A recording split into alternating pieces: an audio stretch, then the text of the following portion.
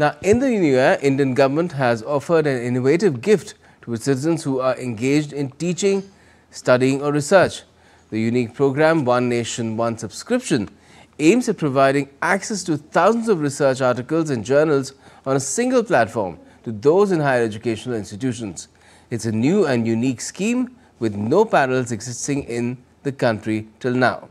Here's a report. In a historic decision, the central government has approved the One Nation, One Subscription scheme, which seeks to make academic research accessible to everyone. With a budget of 6,000 crore rupees, the scheme will be implemented over 3 years from 2025 to 2027. Starting January 1st, the first phase will make more than 13,000 journals available to over 6,300 government academic and research and development institutions. The scheme will provide over 1.8 crore students, teachers and researchers free access to thousands of journals and high-quality research publications. Students from Tier 2 and Tier 3 cities will also benefit from this initiative. It is expected to promote interdisciplinary research in the country, benefiting scholars and research from various fields.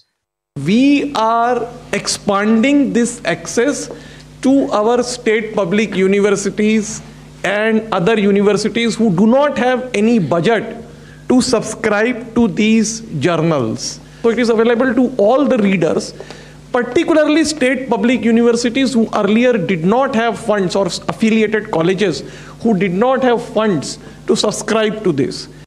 The One Nation, One Subscription scheme involves 30 leading international journals publishers covering areas such as science, technology, engineering, mathematics, medicine, management, social sciences, and humanities. Beneficiaries will have access to complete collection of journals published by each participating publisher. This initiative expands upon the efforts made over the past decade to provide quality higher education to India's youth. It will complement the government's National Research Foundation initiative, which aims to foster a culture of research and innovation across government universities, colleges, and research institutions. By enhancing the ease of doing research for students, teachers, and researchers at government institutions, the scheme aspires to establish India as a global research ecosystem.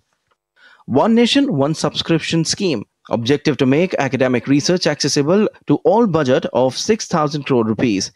Implementation over 3 years. Launch of first phase on January 1st, 2025. Over 13,000 journals for 6,300 plus government academic and R&D institutions. Beneficiaries include 1.8 crore plus students, teachers and researchers. Free access to thousands of journals and high-quality research publications. Benefits extended to students from Tier 2 and Tier 3 cities. Focus on promoting interdisciplinary research, benefiting scholars and researchers across fields.